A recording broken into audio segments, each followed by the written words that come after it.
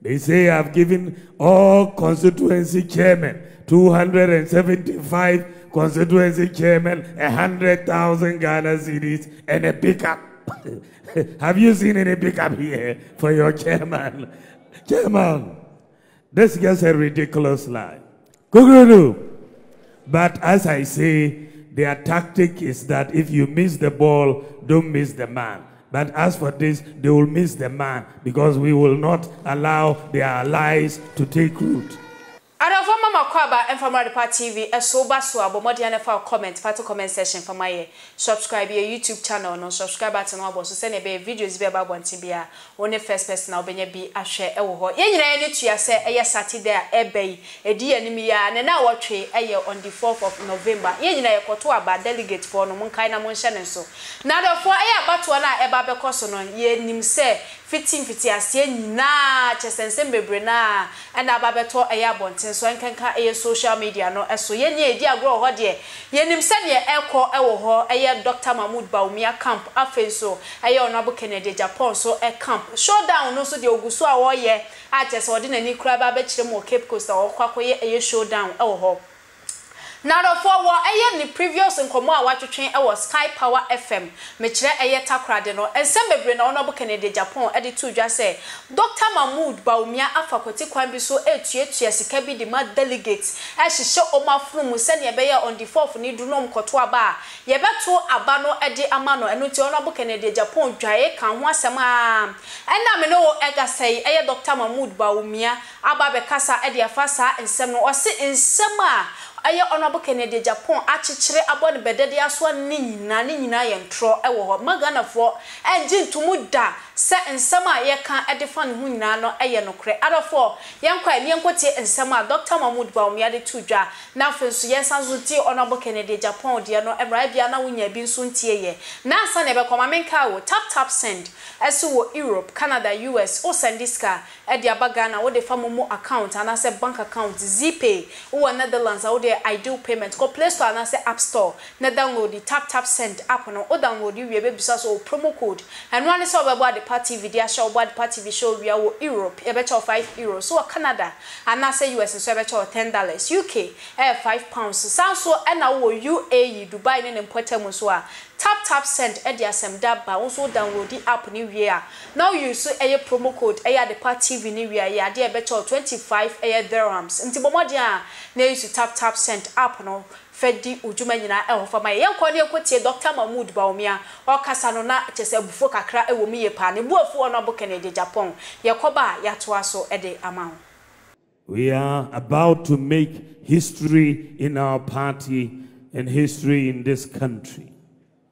Unfortunately, the way the results of the superdelegates came, many of our opponents are confused and they are seeing looming defeat on November 4th.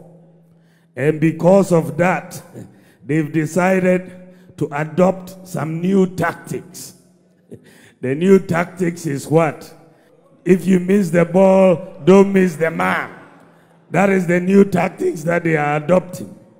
And so, what is the tactics? They have decided to spread lies and to bring disunity amongst us and to create problems between chairmen and constituency executives with polling station executives and electoral area coordinators. They want to knock our heads together. So they have come with different lies. I'm hearing a lie every day as I am sitting down and watching what they are saying. They say I've given all constituency chairmen, 275 constituency chairmen, 100,000 Ghana cedis, and a pickup. Have you seen any pickup here for your chairman? Chairman, this is just a ridiculous lie.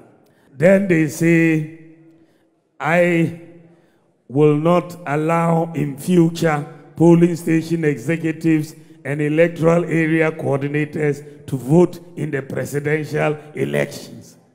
I mean, how can this happen? It's not possible for me to stop polling station executives any electoral area coordinators from voting.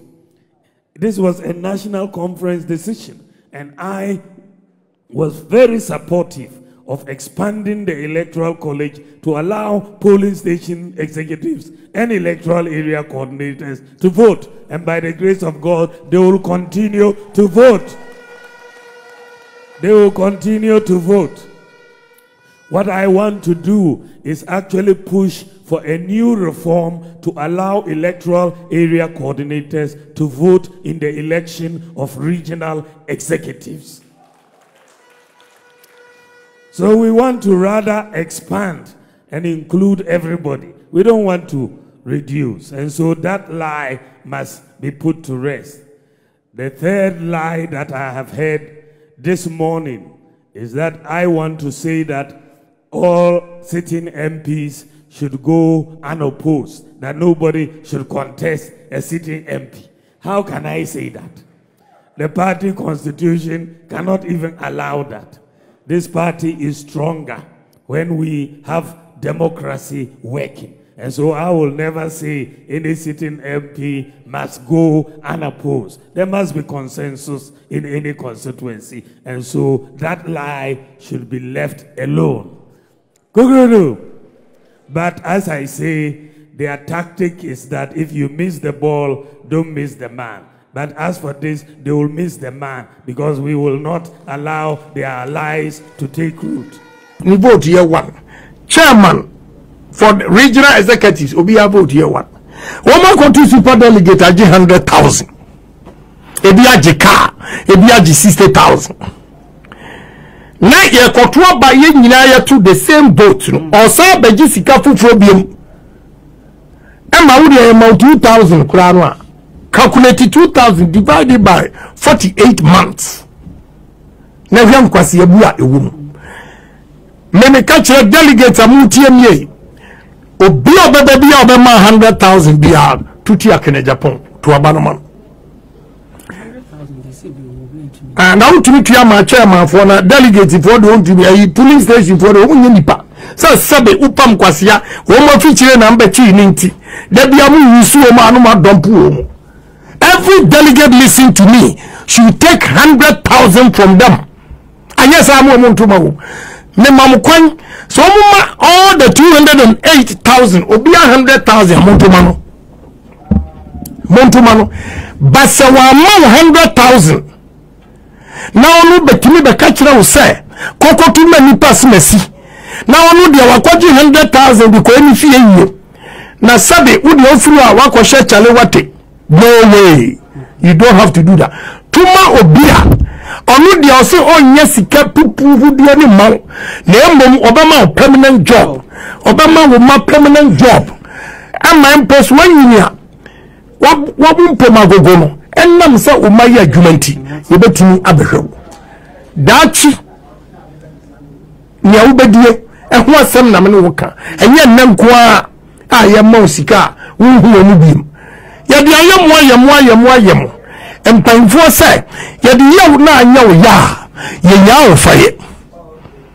If you said samusa kotoa baima omu biemu a ombesa chiremukom enfia wotwe na omu hu se sabe wadwira dati se nkuto enti wodi sika kakra ebrɛw na wadwira na nane na wasa kotoa manu na ono agwa sa kotena ho ewa hwemanim me anam yi oni ba Lazarus no enne me no na ka say polling station executive awutie me ka hu se Kwame Agyapong ye wonu ase dompim hwemi anyamya ye wonso aban bi adwene ho umpo na anya yi amawa oba die obetumi abaye achenkene Agyapong. That is the hope I want to give every delegate. Enti sa huna no ye di huna mo and man to ama omun kam yenti e wan to ama ye behu wan to ama ni personals ya ye ntime no nya dwuma enyira enya dwuma o si ye bebodua eni adua ne bodia my sister kamu ya che obi odi sika brɛ se je ne bodua mani bodua na jiskaru who ezi ehunahuna ena bebodua guso jisika no meka ashemunkura muntie story bia me personal story Miniaba. Boy, your friend answer. The girlfriend, your friend Abrefi. Ewa Germany. Na Germany, Eduma ya bresne ohopa ye store aprapra. Ena restaurant nkukuomu ayehuri. Hena ewei ema wo musu pesikan tempa ni die masabi no mu ya shawo. Ena mama so mu pesikan tem wo mu ko ye wewe, wo mu ko wiewia enioma wo store.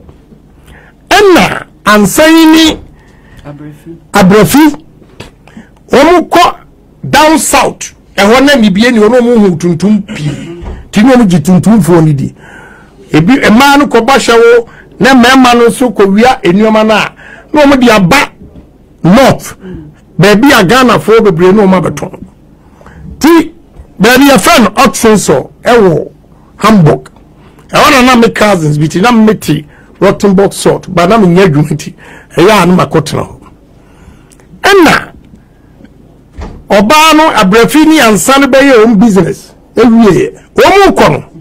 Obano anko school nti ansano en obiti. But omu titire ma obani ye calculation na no sika na enso. Asamwa be man ka kire obani se o. Eni esese alaji me cousin e kotra nche no. Emi nuanu mu bi na afa. Na me cousin e kotra nche na tumi afra me ne Patrick. Owu na nsen se ansanu do owaduro enti wasemo no mafa yinti obaba baewe it's okay si atwa na a month a wasa bai delegate inti ene yo akwasi obawe obi a wawia ni sika no okofa bible no this safo bi shemu na hore na nsa once bible ona also kan bible ona kan kure se Patrick and the first kaya twaho na bible ni gina bible one also kan kure second and the first kaya twa madam nsa nkonkura na bible ni twa no omu gumani masepoto ana brefino omu traditional na yiti se omu kura sesemsi e disika be mawo na wabodua no abrefino ko fa akosua ne snap be gina fie ni fifini wo bodua obo ya na mko tietiem se mpese mu wuntem kura am ko tietiem Abrefi wo ansano ehia na so ntu kwa kurada wa nkere Agyapong wie enti me kawai ahyem nkunan se saa yino huna ena bodua gusu bose bodua no na gisika no nekodi ni ehwe na onu tumi ben wo wa o se wo di bodua onu akasa no a o ka chi o se bodua na o se nko wo tumi e kasa edua no bo a sei na be yo he ba we ni tumi adofo na we ne ensema eye honorable Kennedy Agyapong and afenso eye Dr. Mahmood Bawumia ekoso ewo omu camp for comment for to comment section for my TikTok, Twitter, Instagram, Facebook baby aye Adepa TV midi aye Miss Ama Adepa be sanso e share makramo. Hey Shodi what the media grana uka chira me say wo send me sika ho me ma twen sika ni madruda ofanya mi o mako bank wako salaya edrumi so wa mo so mapon ai sabre ya sa bank line enemre ya mu ya sa bank line unim tap edi so ni tap wayira tap send has esia anu na ma no ne fu nyina de send sika ba Ghana enti me dey ube da u use phone ben iPhone ofa app store bi 100 for Play Store so abu o se ma uko na chepe u download yo mbabu sa se bo promo code na dia de TV asem no wa send me sika abrame ofa tu pa che se me ko app store keke na me ba o me ma me promo code ne me mo ade pansha ho keke ofa si ebetimi o ay free of charge omo free na dia nwanwa ne se u send dia sima pena bedru utimi de to me mobile money anasa bank account fatum me twan me sani e won so be ka sisi e 1 minute si ofa ha ho me ko ho sisi e oya dia pa yiro hu wa mo ani am yentem na tap ho na ko bank